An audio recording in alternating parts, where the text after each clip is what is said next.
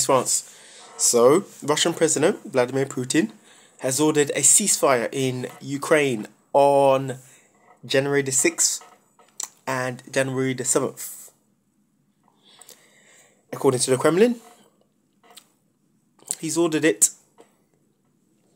on the eve of Orthodox Christmas, following a request from Russia's spiritual leader, Patriarch Kirill.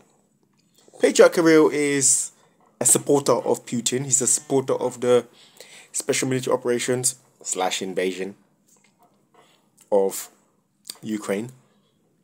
But on this occasion, with Christmas, Russian Orthodox Christmas coming up, he has ordered Putin to respect its tradition, and in turn Putin has ordered a ceasefire to be held. In a statement, the Kremlin said that it is taking into account the appeal of His Holiness Patriarch Kirill. Wherefore, the President of the Russian Federation, Vladimir Putin, has instructed the Defense Minister of the Russian Federation, Sergei Shoigu, to introduce from 12 p.m. midday on January the 6th, 2023, which in Greenwich Meridian time will be 9 a.m. in the morning, until midnight on January the 7th, 2023, which in Greenwich Meridian time will be 9 p.m. in the evening, 2100. A ceasefire along the entire lines of contact between the sides in Ukraine. In that order, Putin said that, proceeding from the fact that a large number of citizens professing orthodoxy live in the areas of hostility, he has called on the Ukrainian side to declare a ceasefire and allow them to attend services on Christmas Eve as well as on Christmas Day. Of course,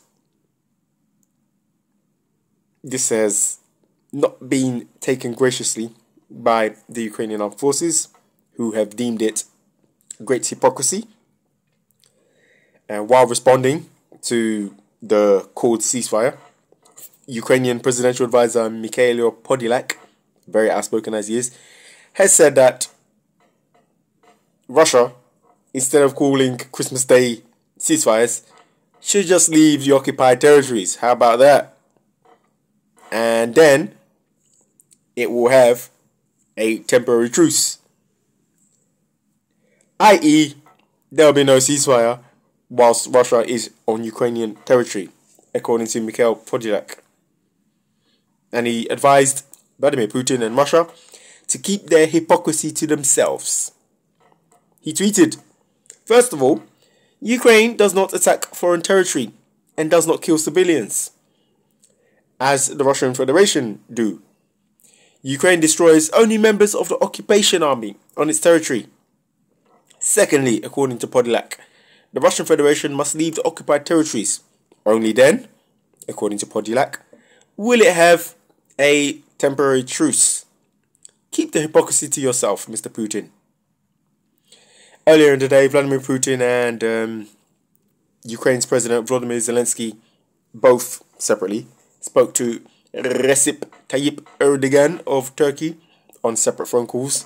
Erdogan has been somebody who's been trying to mediate some kind of understanding and ceasefire, like Turkey did in Istanbul back in March, April, when they had in agreement a means of ending this war, only for Boris Johnson to be flown in and torpedo the deal on the proviso that he didn't want, or the United States, who told Boris Johnson to go, didn't want Ukraine to sign ceasefire and agreement contracts with Russia, because one, it would stop the flow of arms going to Zelensky and the arms industries in the West, specifically the United States, from making a profit from this war.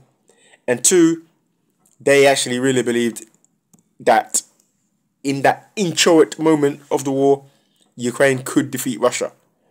Little did they know that Russia had not come into the war doctrinally, they'd come in soft with only approximately 150,000 troops, under the proviso of it being a special military operations rather than a full-on war, which, alas, turned out to be a bit of a disaster, as Russia got smacked about in the first few days, weeks of the war. As the world segues into 2023, both leaders need to make it clear that solutions to ending this war must be found at the table. Because if it's not, then it will be found on the battlefield. It looks like both leaders, Zelensky and Putin, have no current ways, means, reasons, desire to come up with peace talks anytime soon. Wherefore, this war will be, as Joseph Borrell himself said, and as Sergei Lavrov himself said, be decided on the battlefield. Rolling France.